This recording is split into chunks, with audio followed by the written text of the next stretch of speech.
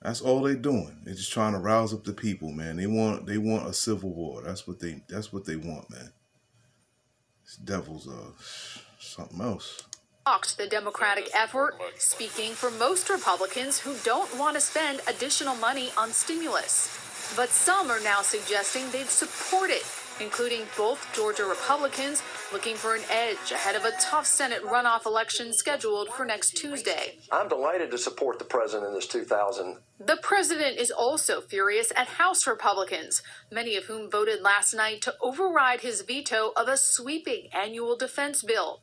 The Senate is expected to do the same this week, but today Senator Bernie Sanders said he'd block that vote until McConnell allows a vote on stimulus checks.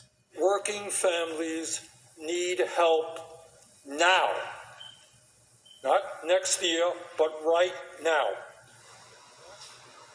Majority Leader McConnell signaled he may be willing to bring those checks up for a vote, but he tied them to two of the president's other priorities, curtailing protections for social media companies and investigating allegations of voter fraud in the 2020 election. If you tie those two issues to the checks, they're unlikely to pass. Margaret. And tonight, the Trump administration is saying those smaller $600 payments might be received as soon as this week. Thank you, Paula. Tonight, President...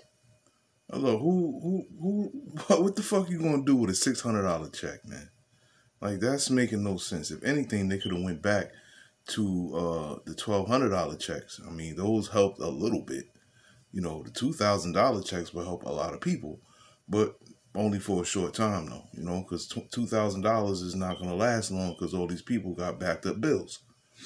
You know, but at least you're gonna be able to eat and keep a roof over your head for another month. You know. You know, you're still gonna have that fear of getting kicked out into the street during these winter months. But yeah, Jacob's trouble is coming, man. It's right on the cusp. So, you know, get ready, stay prayed up, man. Build your spirit up. Shalom.